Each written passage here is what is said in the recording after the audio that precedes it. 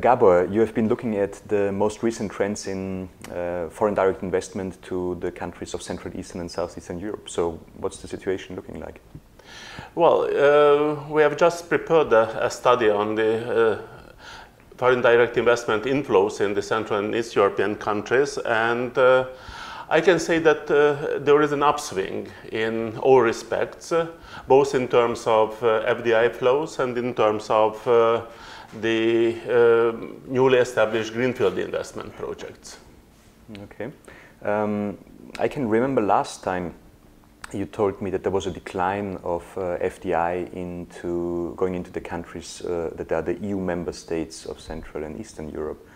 Has this changed most recently? Right. We can see a very sharp upturn in respect to the new EU member states. But I must say that part of this upswing is methodologically driven.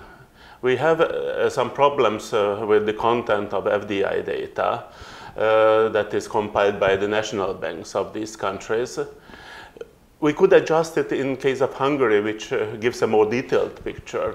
But for example, if we follow the data published by the Slovak National Bank, we have negative inflows for each of the last 4 years, which is in clear contradiction to the well-known investment projects that are going into this country.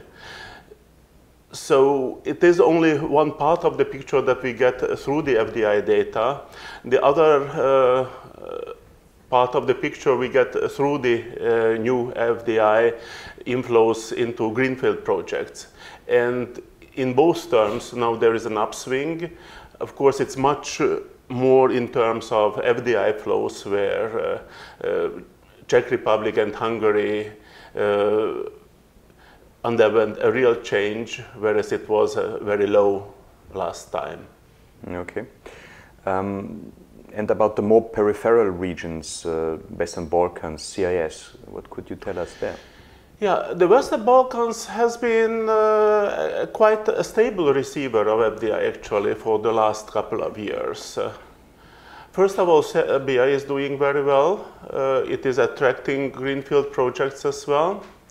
And in terms of FDI inflows, Albania is catching up to the rest of the countries, which is partially due to the more rudimentary FDI that is coming in the beginning of an economic takeoff. That is the energy sector, infrastructure, and things like that. The more advanced economic structure we can find in Macedonia. And Macedonia is actually the only country in the region that is really included into international value chains of the automotive industry. Now, as to the CIS countries, there we have a really big recovery of FDI in Russia.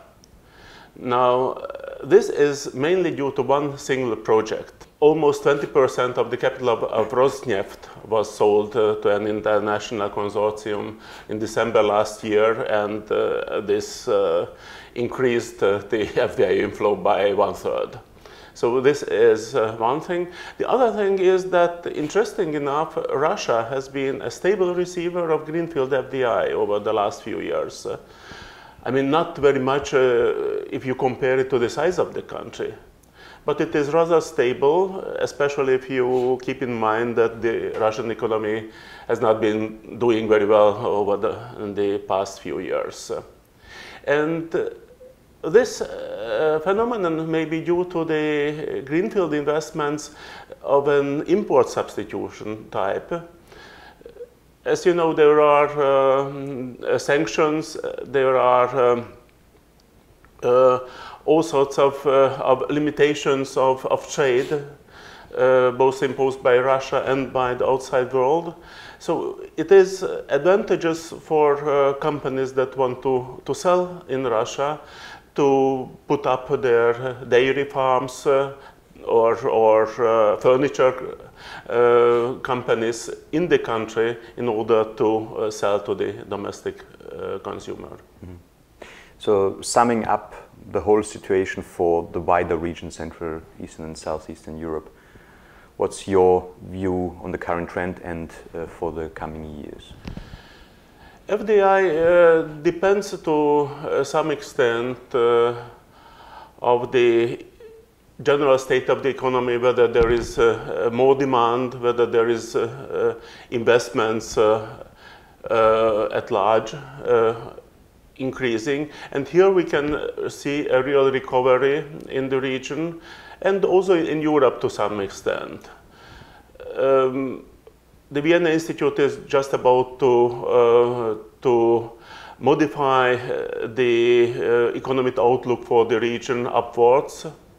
And this is something very attractive for investors.